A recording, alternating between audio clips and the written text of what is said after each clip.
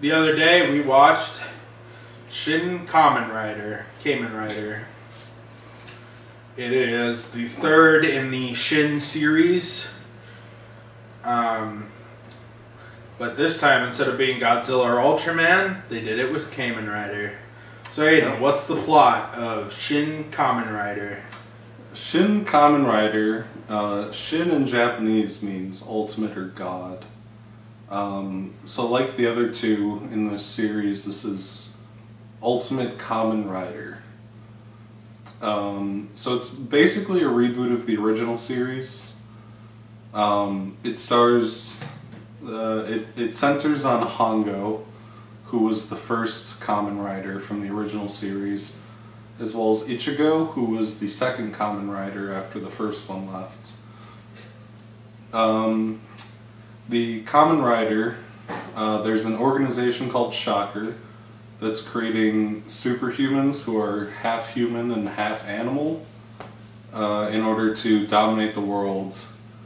Hongo is the grasshopper augment, and he's freed by the scientist who created the program and his daughter because he's the strongest augment and they don't want him used for evil. And he has to fight against the other augments who are all various types of animal-human hybrids, mostly bugs.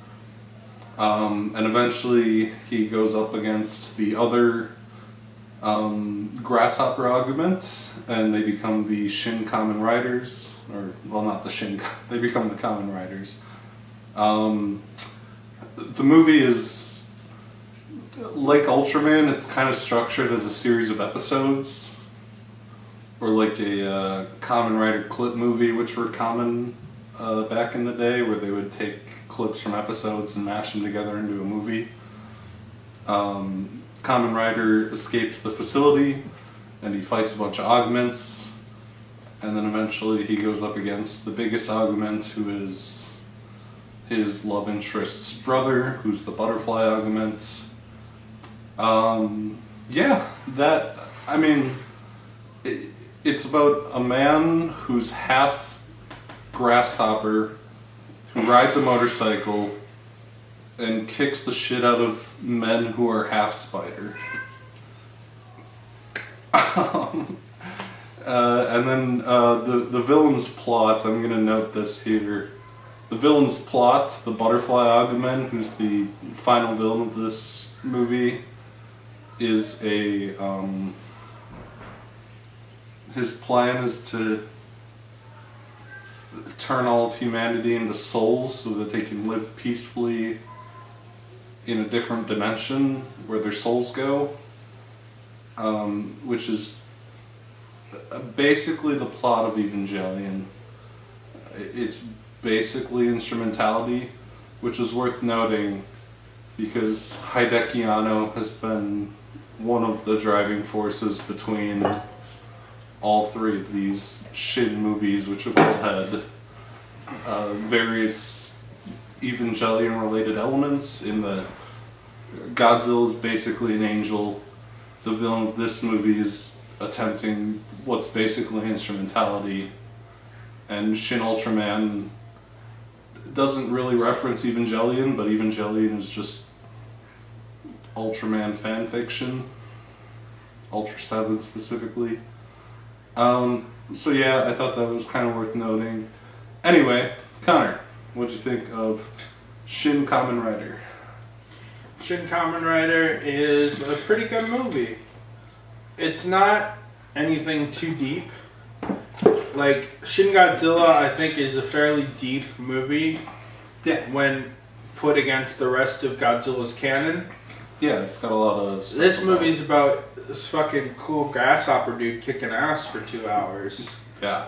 There's exposition in it, but it's like, okay, let's get through this exposition so he can fight a woman who's a sexy scorpion woman. And then it's like, okay, let's get through this exposition so he can fight the sexy wasp woman. She was sexy, yeah. Or let me get through this exposition so I can fight the butterfly man. The half chameleon, half Mantis Man. Yeah, no, you could tell that this movie was a lot less. I mean, it was like really fun, like martial arts. There's martial arts. There's CGI. I mean, the CGI can be a little flaky sometimes, but I'm not. If this was, if this was the new Marvel movie, I'd be like, what the fuck is up with the CGI? But this is some Japanese movie. Yeah. That was expected to be seen by exclusively Japanese people. Exclusively Japanese people. 10,000 Americans. Yeah, a couple thousand Americans and Japanese people. So I could forgive the CGI, and like the fight choreography's good. The cinematography's good, even though you can tell, like, I mean, it wasn't. They weren't hiring the fucking amazing cinematography. They didn't have the budget for the amazing cinematography you'll see in like a Nolan movie or something. But sure, but I think it's creative. You gotta put yourself in the mindset, and it's a very creative superhero movie. I like watching these Shin movies. They're always fun. You know what's nice? I know a lot about Godzilla. But I don't know a lot about Ultraman or fucking Kamen Rider. But I know these movies are fucking kick ass. Yeah. And the pacing's fun. It's good. You care about the characters. You care about all the moments in it. Like I don't really want to spoil this movie. Yeah. Because I feel like a lot of our audience probably hasn't seen it. And there's probably a few Kamen Rider fans here who weren't able to see the one-day American premiere, so I don't want to really spoil the movie too much. That's fair. But, yeah, there's a lot of cool moments. There was one moment where they were in the tunnel fighting. Yeah. Which was really cool. But you know what movie it reminded me of? What's that? Take a guess. Tunnel? You'll never guess it. Tunnel, motorcycles.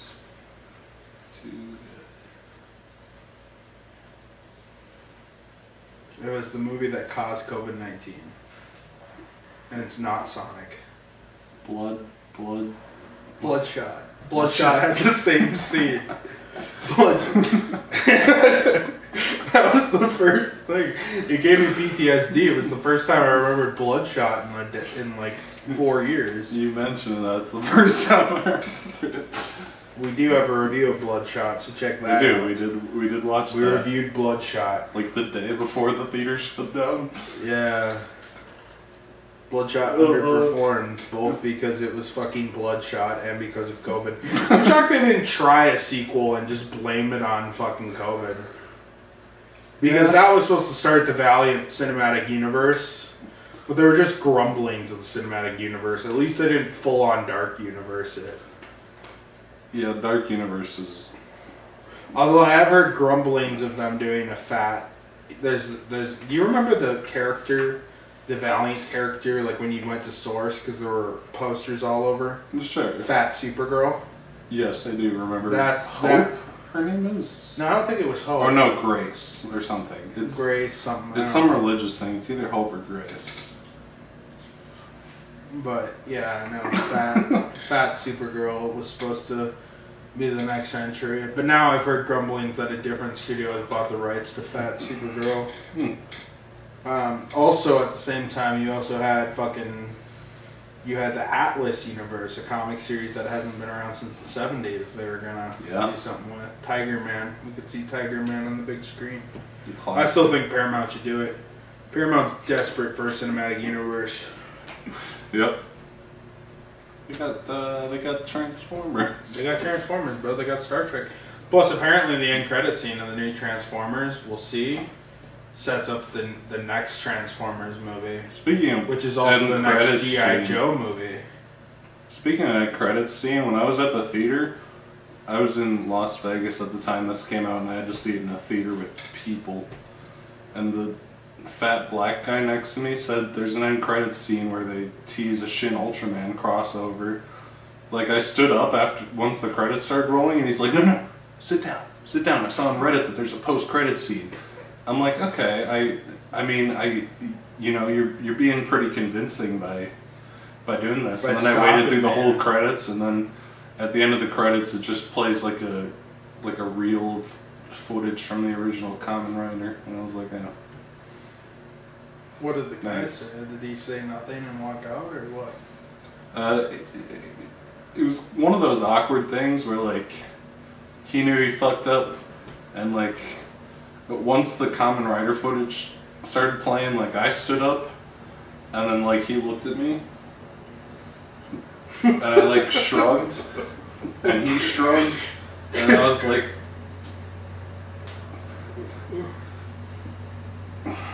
you know, I guess he got trolled, and then he trolled me. He sounded convincing. He's probably genuinely was looking out for you. Yeah, no, I appreciate the gesture. I mean, if there was something there and I missed it, I would have been disappointed, but there wasn't, so it was just awkward. Yeah, but you could.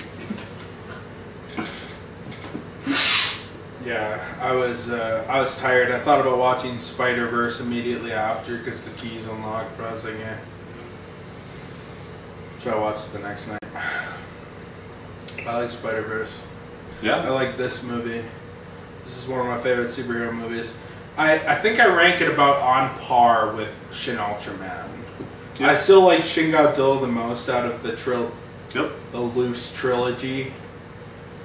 But I think Shin Godzilla is like one of my favorite Godzilla movies, and Godzilla is a franchise I'm more invested in than Ultraman and Kamen Rider. Although now I am interested to check out the fucking Kamen Rider and Ultraman. Yeah, I bought a couple of the Ultraman box sets. I got Ultra Q, Ultraman, and Ultra 7. Yeah, Mill Creek actually makes beautiful additions for those.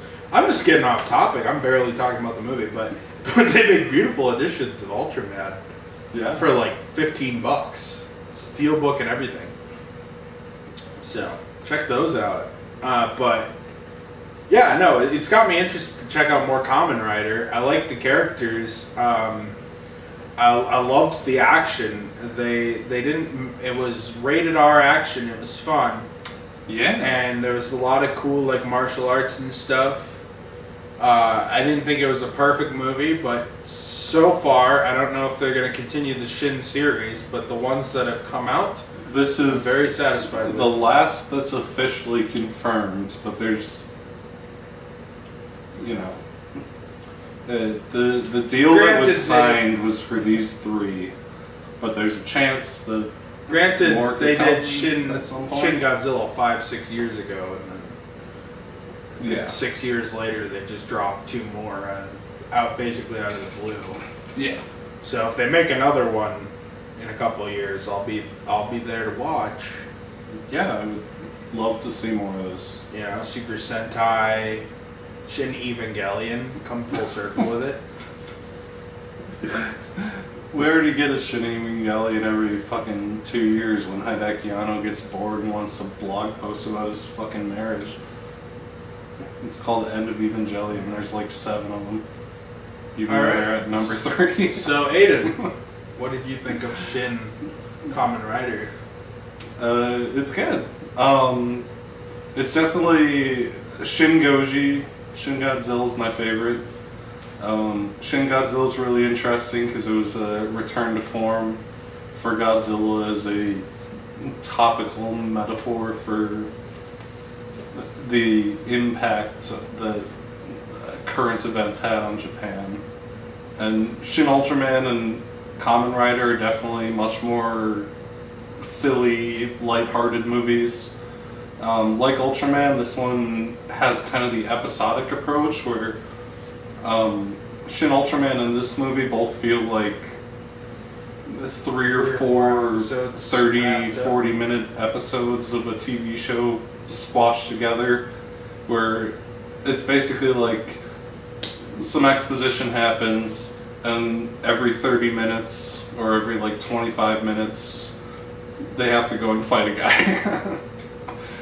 So it's a little disjointed to match, you know, the fact that Kamen Rider was a serialized TV show.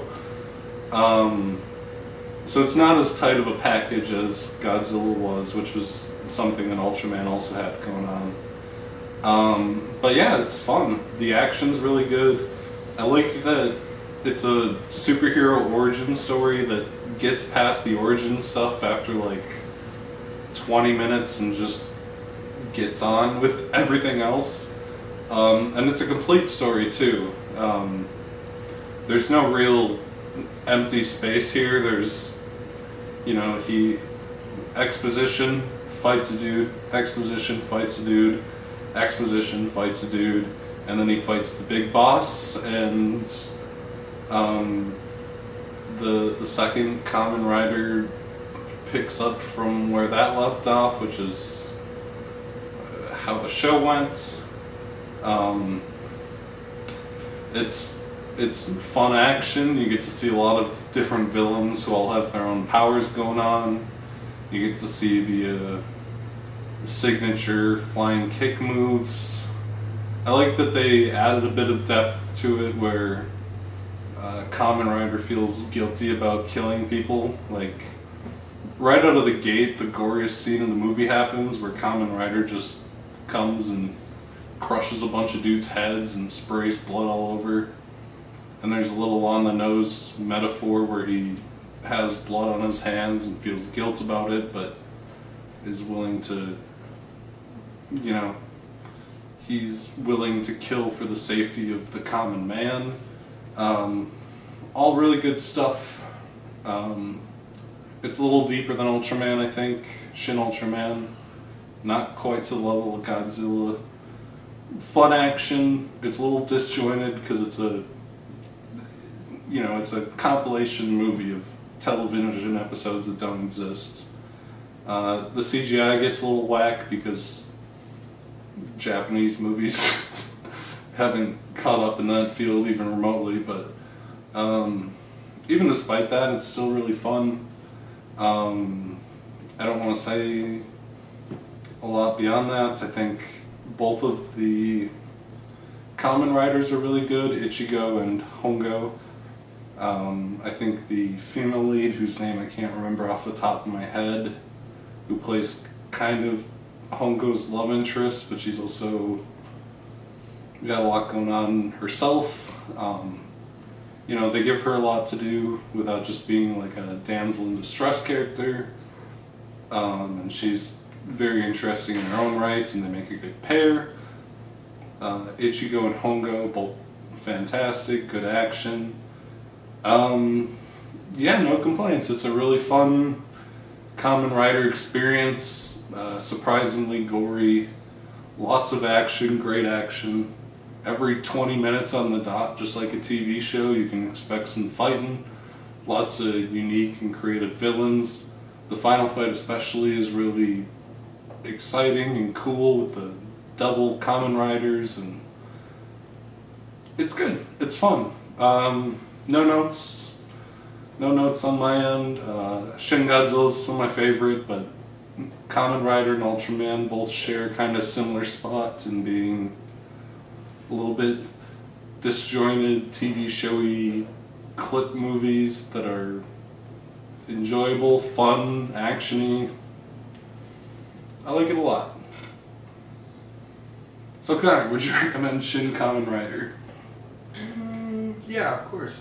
I do think it's not for everyone, but if you're into like a unique action-heavy movie that's very regional, like you're not gonna... It's very Japanese. It's not an MCU movie, so if you're mostly into like mainstream American Hollywood, it might not be for you. But maybe it's worth checking out still to try to, if you're interested in broadening your horizons and trying to see some overseas cinema. It's a very unique because I do think, superhero movie.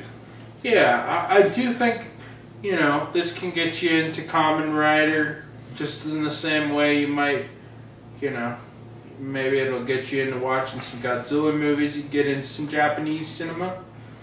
So I would recommend it. I think it's pretty accessible to American audiences, but you know, it's definitely it might not be your cup of tea if you're very mainstream American cinema, but I thought it was really good, and I don't think it's a bad gateway drug to the some overseas Japanese action cinema. So yeah, I'd recommend it. Aiden, how about you? Easy recommend. I think this movie is much more palatable to an American audience than Ultraman was. That's true. Shin Ultraman is very weird and childish and silly. And despite this movie definitely has its silly moments, but I think it's a little less so. So I think this is a good entry point into getting into Japanese tokusatsu stuff. I think the action's really good. You know, if you're not big on, it's definitely still silly and a little bit goofy, and the effects aren't great for the CGI stuff that pops up occasionally, but I think it's a really fun movie. It's nice. It's a nice little superhero twist. I think it's an easy recommend from me. Kamen Rider fans are gonna fucking eat this up. People who have an interest in Japanese stuff are probably gonna eat this up. There's definitely a general audience that's just gonna see this and be like, what the fuck? I don't know. We probably don't have a lot of that in our audience, but yeah, I recommend this. It's a nice little entry point into Japanese tokusatsu, special effects, martial arts stuff. It's fun. It's really nice looking. Hideki Anno, I forgot to mention this earlier, but lots of, much like, one of the things that stuck with me the most in Shin Godzilla was like the scene, the shot on top of the ambulance looking at the light. And there's lots of little creative moments like that in this too, like a brief one with the security cameras. It's very well shot and nice looking. Maybe not like a fucking crazy Nolan movie, but lots of creativity in the shooting, despite the fact that like a bunch of the fights in this movie just take place in like ditches or like yeah, under bridges. Highway overpasses. There's which also a lot of so true to the original. There's also a lot of exposition scenes where it's like, yo, my buddy's got an unfinished house. We can shoot a scene like the CIA. It's authentic. Shooting fight scenes under bridges. Kamen Rider, when they shoot those fight scenes, they go out to a bridge and they say, "Hold up traffic, we need 15 minutes." And they just start kicking each other. Kick each other really fast. We're holding up traffic. Yeah. They get a lot of creative shots out of it, even though they film in like the generic cheap shots that this TV show is and was filmed in, which is really funny to me. Like, there's an entire scene outside of the scene where the two Kamen Rider fight each other. Most of the fight scenes in this movie take place in highway underpasses, the top of a dam, some ditch somewhere, like a fucking street outside of Tokyo, like some random country road like 30 miles out of Tokyo. But they're shot really well, so it looks cool. But yeah, I'm meandering a little bit, but I super recommend Shin Kamen Rider. It's super fun. Yeah, I really hope we get to see more of the Shin series in the future. Big recommend. Yep.